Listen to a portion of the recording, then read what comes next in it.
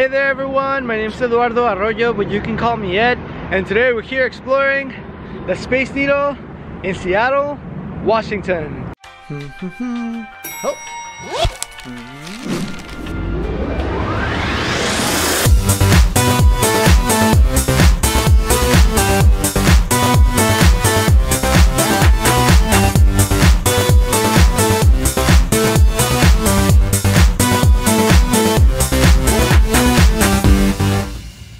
You hear that right, you guys? Today we're exploring one of the most recognizable structures in the United States and in the world. If you're not aware, I'm making a video series here in Seattle. So we've been going to a lot of iconic locations in the city, including the waterfront, Pike Place Market, the Fremont Troll, etc. So if you're interested in any of that content, make sure you subscribe to my channel so you don't miss a thing. The objective of this video is very simple: to tell you guys a little bit about the history of this place and then explore inside to see what there is to do and see. So if you guys are interested, come with me.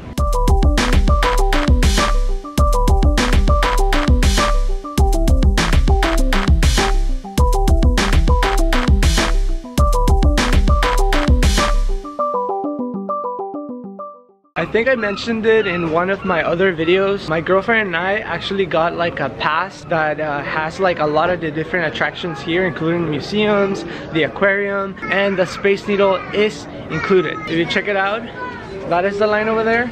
I don't know if we're gonna be able to skip it. There's some like ticket booths right here. Let me show you. So there's some ticket booths right there. I don't know if this is gonna help us skip the line, but let's see what happens. Got our tickets, guys. So we do get to skip this line, but we have to make our way through this entrance right here. Alright, so make sure to keep those tickets for tonight. Strongly recommend getting City Pass if you're considering visiting the Space Needle and other attractions here around Seattle. Just making our way in. They're gonna take a picture of us before going in. Waiting for the elevator now. Welcome everyone. We are flying at 5 miles an hour. It is the half speed of the normal elevators. We will expend 82 seconds to the top. The Space Needle was built in 1962 by the World's Fair. At the right side we have a Puget Sound salt water, who is part of the Pacific Ocean. At the end of the view in front of us we have Mount Rainier. It is an active volcano, but today it looks so beautiful. Thank you so much. Have a beautiful time. Thank you. I would like to tell you guys a little bit about the history of this place. The Space Needle was built in 1962 for the World Fair, also known as the 21st Century Exhibition. It was of course hosted by the city of Seattle, and it was an opportunity for Seattle as well as the US to show the world the advances in technology and innovation that were occurring here in this country. Around this time, the space race against the Soviet Union was also going on. So the theme that was selected for this exposition was none other than the age of space. This is a Seattle icon as it represents the innovative and forward-thinking spirit of this city. The structure stands at 605 feet tall. To put it into perspective, it towers over the Statue of Liberty. It just clears the pyramids in Egypt, but it's only about half the height of the Eiffel Tower in Paris, France. The last thing I want to mention before looking around is that it was just renovated last year in 2018, and I'm really excited to show you what those renovations were all about. So if you're interested, I am too. Let's do this.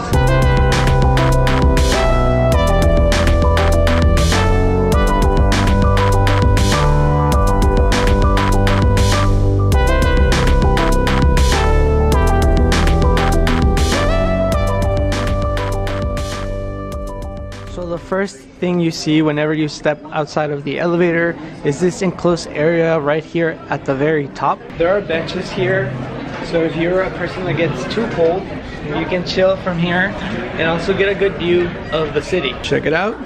Beautiful downtown, just right there, and you don't have to get cold. This is also where you find the cafeteria or the cafe or whatever. If you get hungry, or if you were hungry before coming here, you want to grab a snack, you have to check this place out. It's called Atmos Cafe. Like atmosphere, you get it? So we made it here to the front of the line in the Atmos Cafe. We're gonna try out some of the food they have here. Our food is ready, you guys. Our hot dog. There you go. Thank you so much. We got our food. Now looking for a place to sit. Nice. One way you can experience the view is actually from this place. While you're eating, there's actually tables set all around near the cafe. You can just grab your food, sit down, and admire the cool views outside if there's no one covering you. Right next to the tables, there's actually a mini bar. Check it out. They have beer and wine. They also have ice cream and chips right there. And if the tables right next to the windows are too busy or that's not your thing, there's actually a normal seating area around the place. Still a good option to check out all of the views. This is also the place where you can search for your selfies. You can check yours and everyone else's. Check this out.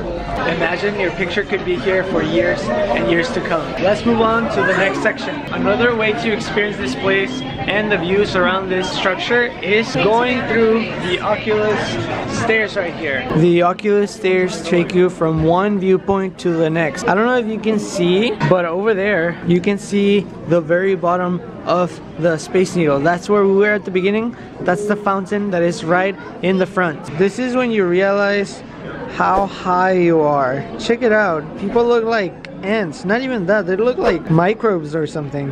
We're heading down. These stairs actually take you to the revolving glass floor. This is one of the things that they added after the renovations from last year. Check it out, you guys. So basically, this is another level where you can catch amazing views, but the catch is that the glass floor rotates. I don't know if you can tell, but the floor is rotating right now. And you can see straight down. Check it out, you guys. We're floating. We're floating, and you can actually see the system working. Check it out. It feels like you're inside of a clock or something. More beautiful views to the side.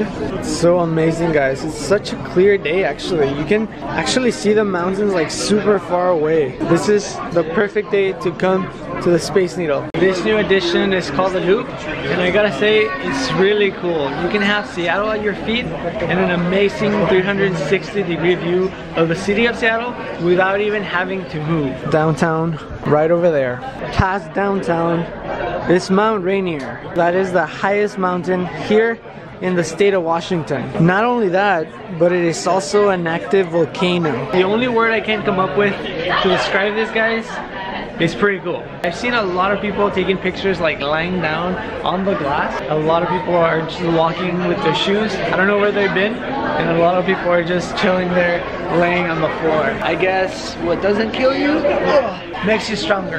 That's the bottom of the Space Needle, guys. On the other side, you can catch a view of Gasworks Park. We actually visited that park yesterday. If you want to watch the video, make sure to go into my channel and check the other videos I did on Seattle. And just down here, we can see the shadow of the Space Needle just looming over all these buildings and cars. Going up the stairs once again, you guys. That was really cool, guys, getting to see the rotating glass platform. But I do gotta say that the crown jewel of this place has to be the open air observation deck. And we're gonna go ahead and explore it right now.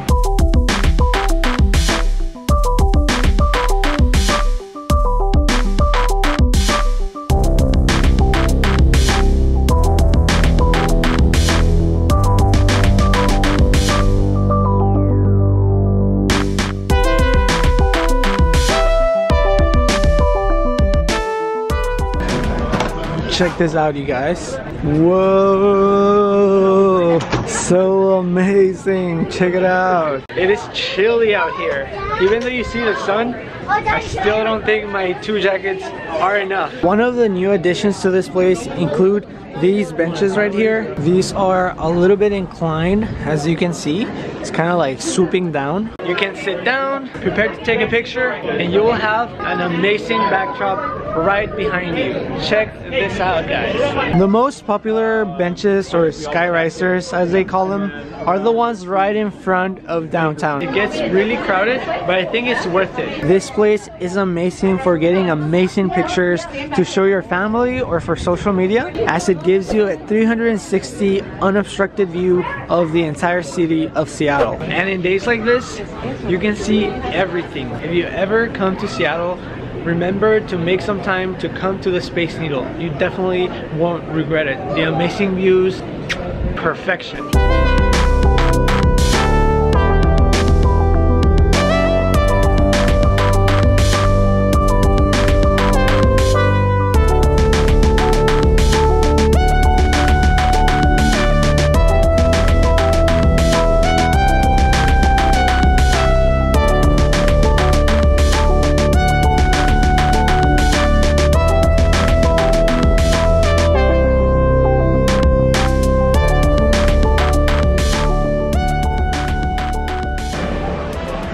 That was such a fun experience for me, guys. I hope you guys think the same, and if you do, make sure you like the video and subscribe to my channel if you want to see more videos just like this one. I don't know if there's a better place to end this video than right here, right in front of the Space Needle. Just to remind you guys to be kind, have an open mind. I'll see you next time.